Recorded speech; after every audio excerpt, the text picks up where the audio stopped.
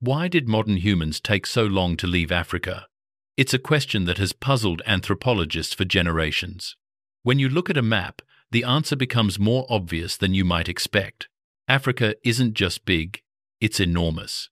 The entire United States, India, and China could all fit comfortably within its borders, with room to spare. From the lush forests of Central Africa to the endless sands of the Sahara, this vast continent has been a cradle of life for millions of years. It truly was a Garden of Eden. There was no ice, no endless winters, no frozen wastelands, just fertile land, rivers, and the kind of climate where early humans could thrive. For tens of thousands of years, there was simply no reason to leave. But science has long told us a simpler story. For decades, textbooks and documentaries repeated the same narrative that modern humans, known as Homo sapiens, first appeared around 200,000 years ago in East Africa, near modern-day Ethiopia. From there, we supposedly spread slowly north into Europe, then across the rest of the world. It was a neat, linear story, a comforting idea that we could trace our beginnings to one single birthplace. Yet, recent discoveries are rewriting that story in ways few could have imagined. New fossils, new dating techniques, and a deeper look at our own DNA suggest something far more complex, far more ancient, and far more beautiful than we ever believed. In this video, we'll explore a discovery that changes everything, a find that challenges the very timeline of who we are and where we came from. What if our species is far older and far more widespread than anyone ever imagined? What if the true story of humanity began not in one corner of Africa, but across the entire continent itself? For much of the past century, scientists believed they had already solved the riddle of our beginnings. The story seemed so clear, so simple, that it fit neatly into every museum display and every classroom textbook.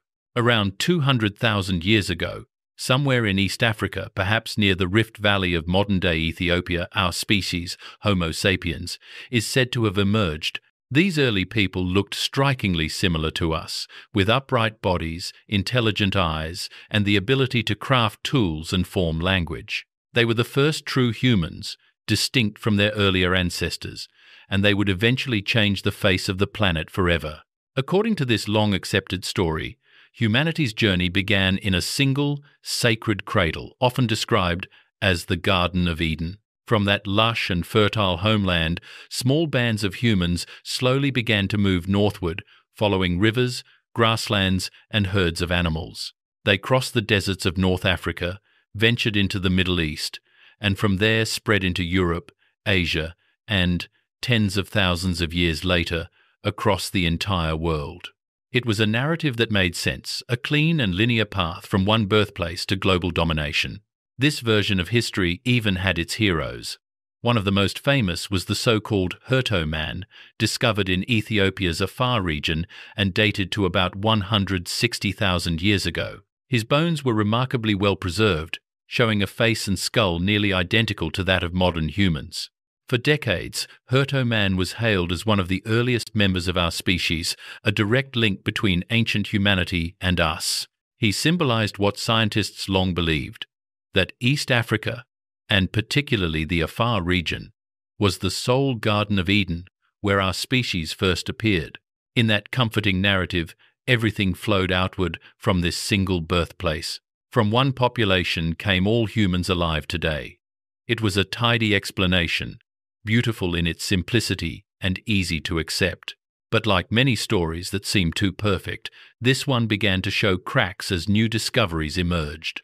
Across the vast landscapes of Africa, archaeologists started finding fossils and artifacts that didn't fit the old timeline, skulls that seemed both ancient and modern, tools that were far older than they should have been, strange fragments of bone uncovered thousands of miles away from where our supposed story began. The deeper scientists dug, the more questions appeared. Could it be that our true origins were not confined to one region? Could the dawn of Homo sapiens have happened much earlier and in more than one place at once? For decades, we thought we knew where we came from. But new evidence was beginning to whisper another story, one that stretched farther back in time and across the entire continent. A story that would force us to rethink everything we believed about what it means to be human. But what if the story is far older and far more complex? Then came a discovery that changed everything, a finding that sent shockwaves through the scientific world. Thousands of miles away from the supposed birthplace of humanity, deep in the rugged hills of Morocco, lies a site known as Jebel Irhoud. At first glance, it seems ordinary, just another rocky cave on the edge of the desert. But hidden within its dusty layers was something that would rewrite the entire story of human origins. The tale of Jebel Irhoud actually began by accident. Back in the 1962, miners working in the area stumbled upon fragments of skulls, jaws, and stone tools buried in the earth. At the time, scientists assumed these remains were relatively young, maybe 40,000 years old, because no one imagined modern humans could have lived there much earlier. The bones were carefully catalogued and then quietly stored away, a curiosity rather than a revelation. Decades later, between 2007 and 2011, a new team of paleoanthropologists returned to the site. This time, they were equipped with modern technology and a question that wouldn't leave them alone. Could these fossils be much older than we thought? As they began to excavate, they uncovered the partial remains of at least 5 individuals, 3 adults, a teenager, and a child around 8 years old. Scattered nearby were flint tools, sharpened with remarkable skill, and fragments of rock that showed signs of having been heated in ancient campfires. To unlock the age of these artifacts, scientists turned to a technique called thermoluminescence dating. It works by measuring the light released when heating minerals that have absorbed natural radiation over time. When early humans placed those flint tools in a fire hundreds of thousands of years ago, electrons were released from the stones. After burial, those electrons began to accumulate again, trapped inside the mineral structure. By reheating the stones in the lab, researchers could measure the stored energy and calculate how long it had been since that ancient fire burned. The results stunned everyone. The tools, and therefore the people who made them, were about 315,000 years old, give or take 34,000 years. That date pushed the known timeline of Homo sapiens back by more than 100,000 years, far earlier than the Homo kibish fossils in Ethiopia, which were once considered the oldest at around 200,000 years. Suddenly, the neat and tidy story of a single birthplace in East Africa was no longer enough. Our species had been walking the continent for far longer and in far more places than anyone had dared to imagine. And the surprises didn't stop there. In 2025, new research published in Nature revealed that even before leaving Africa, early Homo sapiens had already begun expanding their ecological reach, adapting to mountains, coasts, deserts, and forests across the continent. In other words, we were explorers long before we ever set foot outside Africa. It was a moment that shook the scientific community to its core. The timeline of human history had to be redrawn. The cradle of humanity was no longer confined to a single valley or region, it stretched across an entire continent. Standing before the evidence, scientists realized they were looking at something extraordinary, the oldest known Homo sapiens ever found, and they weren't discovered where anyone expected. The bones from Jebel Irhoud whispered a truth that would echo through time, that the story of us began far earlier and in far more places than we ever imagined. The fossils from Jebel Irhoud looked both familiar and alien at the same time. Their faces were strikingly modern, broad cheekbones, small brows, and flat noses that wouldn't seem out of place on a person today. But the backs of their skulls told a different story. They were long and low, unlike the rounded, globe-shaped craniums that define us now. Inside that skull space lay the key difference. Their brains were smaller and shaped differently, suggesting that the most important transformation in human evolution, the one inside our heads, was still in progress. According to new research, that rounded brain case is not just a cosmetic change. It represents a crucial stage in the evolution of Homo sapiens. The expansion and reshaping of the brain, particularly the areas linked to reasoning, language, and social behavior, may have been the final step that turned early Homo sapiens into fully modern humans. It's a reminder that what makes us modern isn't just the tools we used or the way we walked, it's how we thought, how we imagined, how we connected with one another. But here's where the debate begins. Scientists don't all agree on what it truly means to be Homo sapiens. On one side are the cautious voices, the traditionalists. They argue that unless a fossil possesses all the anatomical features of modern humans, it shouldn't be classified as one of us. To them, the Jebel Irhoud people were close, but not quite there. They were a prototype, an early experiment along the path toward humanity. On the other side are the progressives, the scientists who see evolution as a smooth and continuous process, not a series of sharp divisions. They believe these Moroccan fossils deserve the name Homo sapiens precisely because they bridge that gap. To them, drawing a rigid line between modern and pre-modern misses the point entirely. Evolution doesn't make sudden leaps. It flows like a river, sometimes branching, sometimes merging again, never truly stopping. This disagreement goes beyond academic classification. It reaches to the heart of who we are. Are we defined by the shape of our skulls, or by the spark of awareness within them? Are the people of Jebel Irhoud less human simply because their brains were smaller, or do they represent the very moment when humanity began to awaken? Perhaps that's the real lesson here. There was never a single day when Homo sapiens suddenly appeared, fully formed and self-aware. Instead, humanity was a dawn that unfolded slowly. Across hundreds of thousands of years, a gradient of light between what we were and what we would become. And it leaves us with a question as timeless as the fossils themselves. What, after all, makes us human anyway? As scientists began piecing together discoveries from all corners of the continent, a new and more complex picture of our origins started to emerge. The old idea of a single birthplace, a solitary Garden of Eden nestled somewhere in East Africa, no longer seemed to fit the evidence. Instead, researchers proposed something revolutionary: the Pan-African model. According to this view, humanity didn't arise from one location or one small population. Our species evolved across the vast, interconnected landscapes of an entire continent. Africa itself was the cradle, not just one valley or one cave.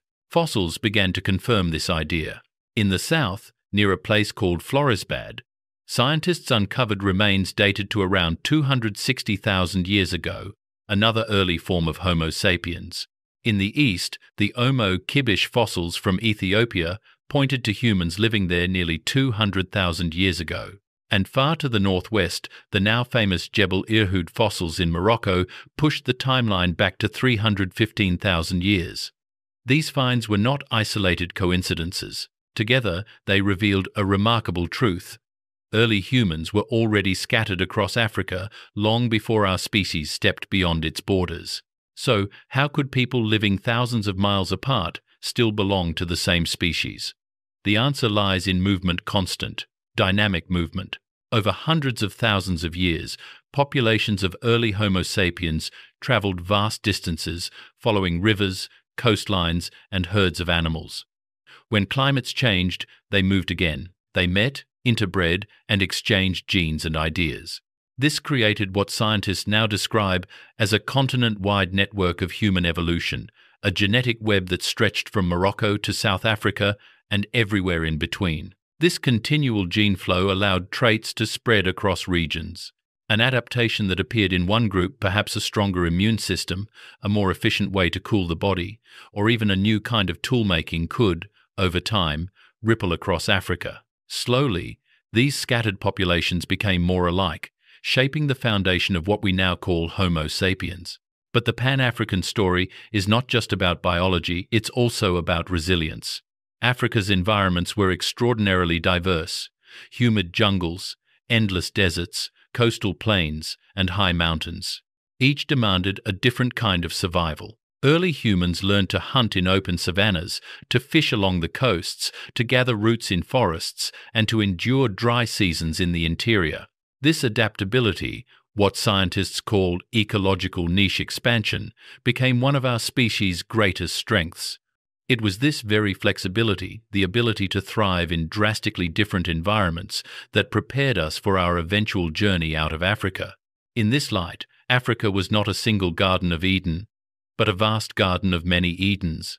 Each region, each landscape, contributed a piece of the puzzle that made us who we are. From the highlands of Ethiopia to the dunes of Morocco, from the grasslands of Kenya to the caves of South Africa, humanity was being woven together slowly, beautifully, and inevitably by the hands of time and evolution. We are not the descendants of one tribe, or one valley, or one miraculous birthplace. We are the children of an entire continent, a continent that shaped our bodies, our minds, and our ability to adapt to anything the world could throw at us. The Pan-African model reminds us of something profound, that Africa was not just where we began, it was where we became human. 300,000 years ago, Earth was not a lonely planet. It was a crowded neighborhood filled with many kinds of humans, some who looked like us, others who did not. We often imagine ourselves as the pinnacle of evolution, but for most of history, we were just one branch among many on a vast and tangled family tree.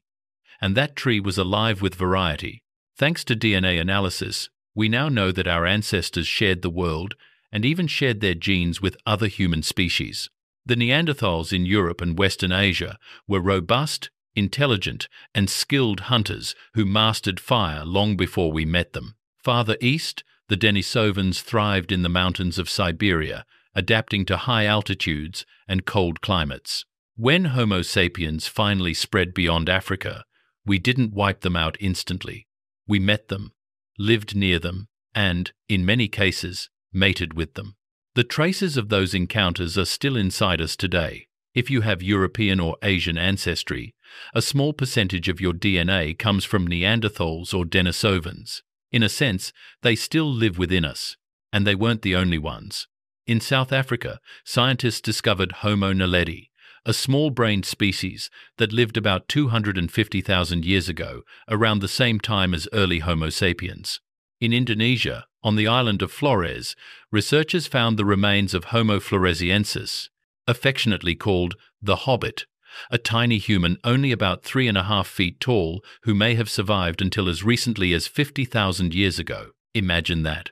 While our ancestors were spreading across Africa, these other humans were crafting tools and building lives thousands of miles away.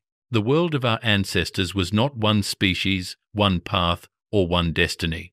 It was a shared experiment, a living laboratory of evolution, where intelligence, creativity, and survival were tested in countless forms. But over time, one by one, those other humans disappeared. Whether through climate change, competition, or pure chance, only Homo sapiens remained.